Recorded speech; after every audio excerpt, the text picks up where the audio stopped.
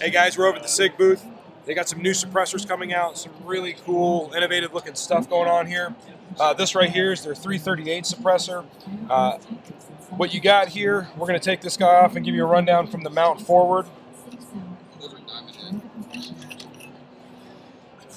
Starting with the mount, you have a non-shim needed mount. Basically what you can do with this mount is you screw this component right here with an Acme thread. You have some flats, an Acme thread, a little gutter, and a mating surface right here, a tapered mating surface. So you basically screw this component onto the gun, put the proper amount of torque, a little bit of rock set, and it's on there. It's non-indexing.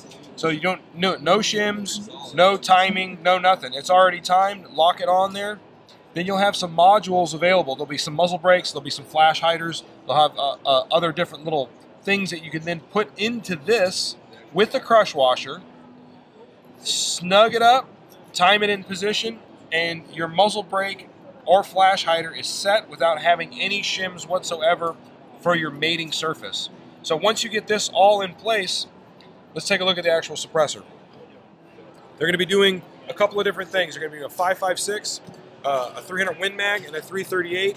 They're going to have stainless steel, titanium, direct thread, and QD options available. So you'll have several different combinations available. When you look at these, it looks very different than most of the stuff on the market right now.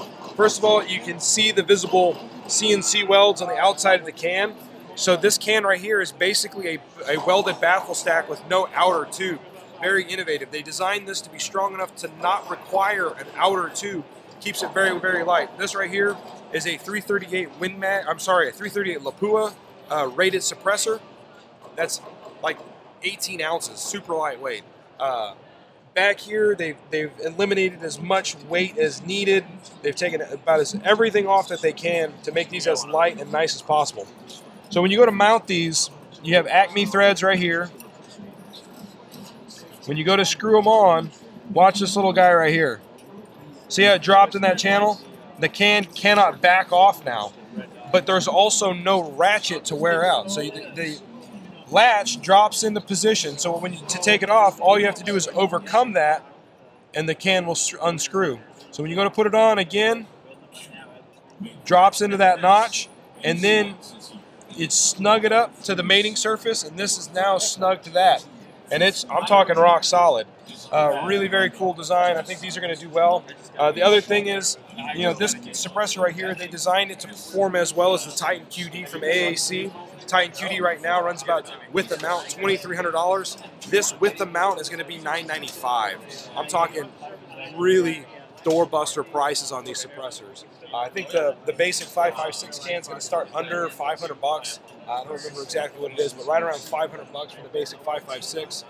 Here's a 308 can. Again, very similar, a little bit shorter. It's definitely lighter. You can tell there's less material going on here. And again, same mounting system where you'll have this available to change in and out.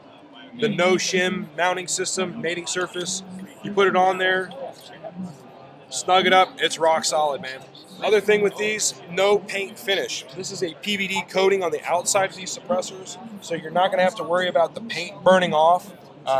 You probably could paint it to a color if you wanted to, but no more black paint just coming off right off the bat, once you start using it. So again, kind of a titanium gray look to it. The stainless and the titanium will have the same color. They also have some pistol suppressors available. We'll cover the pistols later. If he wants to put them in, put them in.